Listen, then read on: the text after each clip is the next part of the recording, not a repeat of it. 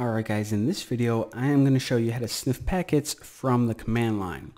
So we can just sniff packets using Wireshark, but another way, and this is kind of the preferred way in a lot of these methods, is to use a tool called AeroDumpNG. So this lets you capture packets, but for this tutorial right now I'm not going to be saving any of the results. I just want to run it real quick because I want to show you guys a real basic overview of all of the different settings and just explain a few things. So if I just go to AeroDump, geez, can't type. I have to type like the entire word or else I can't type it. So AeroDump -ng. Then right after this, you just type what interface do you want to listen from. So WLAN 1MON, that was our monitoring one, and hit enter. So since we didn't specify any other settings, it's just going to look for any Wi-Fi access point in my area. And also, whenever I turn on my device, you guys are going to see that it pops up down below. All right, so I was just playing around with my tablet. Probably should have mentioned that. So around my area, I live in a pretty small town, if you guys can't tell. We are seeing one network. It's called Bucky's Wi-Fi. So in these top sections right here, these are all of your networks, all the access points. So this is my neighbors that just popped up right here, this Belkin 5C, and I believe this is one of her devices down here. So again, remember the top is for all the networks and the bottom is all of the individual devices, the phones, the tablets, the laptops, whatever wireless devices there are. So now let me go ahead and talk to you guys about what all of these columns mean because it's actually really important. So we'll talk about the networks first. So the BSS ID, this is just the MAC address for that network's access point. So this is the MAC address for my wireless router, and this is the MAC address for my neighbors, so on and so forth. Now power, this means the signal strength from your computer, which is in my case my laptop, to the access point.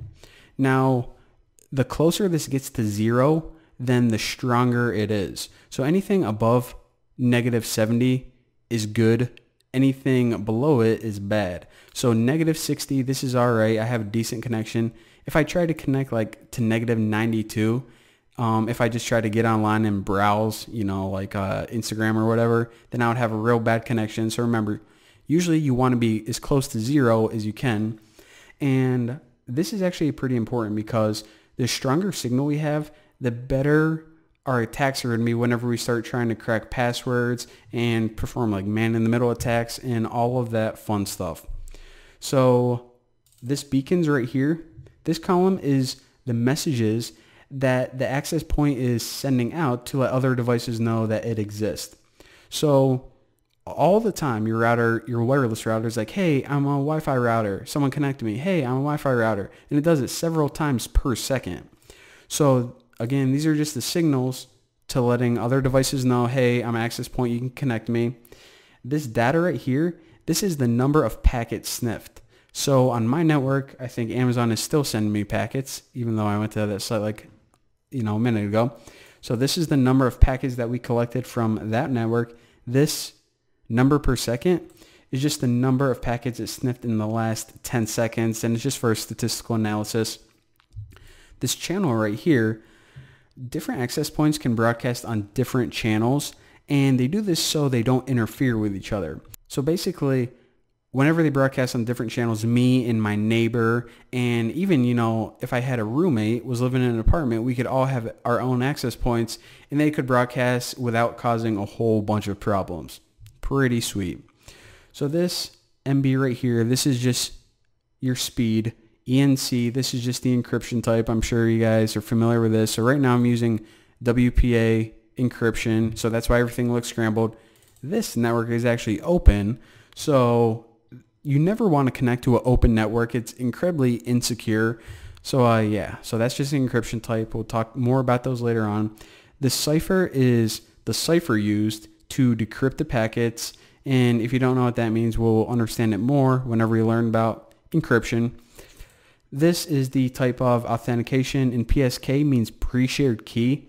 So basically, they're using Wi-Fi that you need a password to get on. So basically, like most all Wi-Fi's actually, except these punks who are, you know, I guess they're very trusting people. My neighbor. All right. Now ESSID, this is just the user-friendly name of your Wi-Fi network. So mine is Bucky's Wi-Fi. I actually changed it before this tutorial, but yeah, there you go. And down here, all of this is pretty simple. The MAC address of the access point they're connected to, the MAC address of the device, and some other information that we can use. But yeah, there you go. That's the basics of, again, it's called Arrow Dump NG. And usually this is actually capturing packets right now. However, it's not saving any of them, so we can't do anything useful with the data whenever we stop it. And if you ever want to stop it, hold down Control-C, and it's just going to stop capturing. So later on, we're going to capture the data and analyze it, do some really awesome stuff with it. But for now, that's all you guys get. So thank you guys for watching, and I will smell you guys next time.